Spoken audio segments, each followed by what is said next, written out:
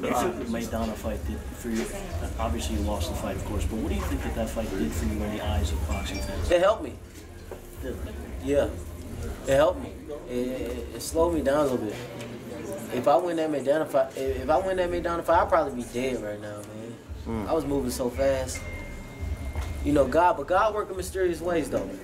I think that was just to show me, like, you know what I mean, you got to chill your ass out a little bit. But, you know, I'm back here. I'm right back here. And even after that, you know, my name still kept growing and growing and growing and growing and growing. Then I win another world title after that, and my name just keeps growing and growing and growing, you know. It's all about growth. Do you think your name got bigger because of the way you bit down in that fight and kept fighting and got up? See, I showed more in that fight with the loss than I showed in my best win. You know, and they know to get me out of there, man, I die first.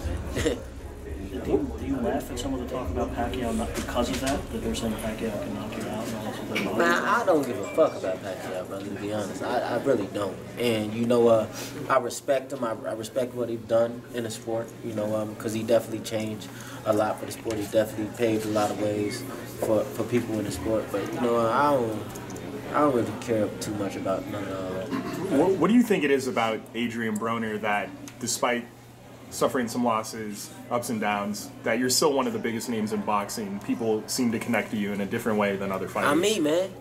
I'm me. I'm me. It ain't no duplicate. Well, it is. I got a twin brother, but but I'm me.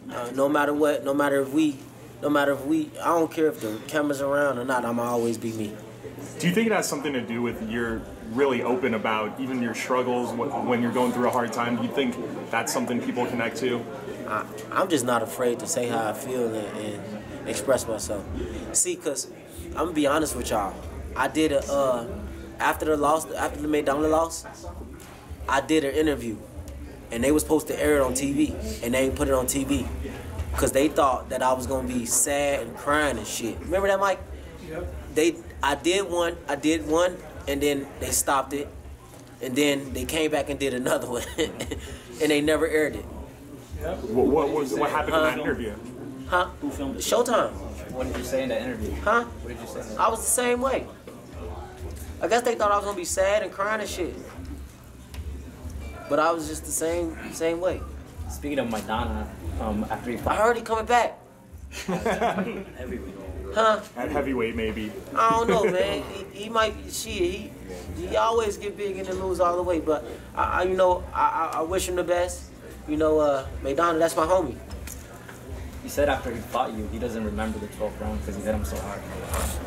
Shit. I don't remember a couple rounds either. At least we being honest. Well, did you stay in touch with him after a little bit, or at least? Or? Nah, that's my nigga though. Maidana, we cool.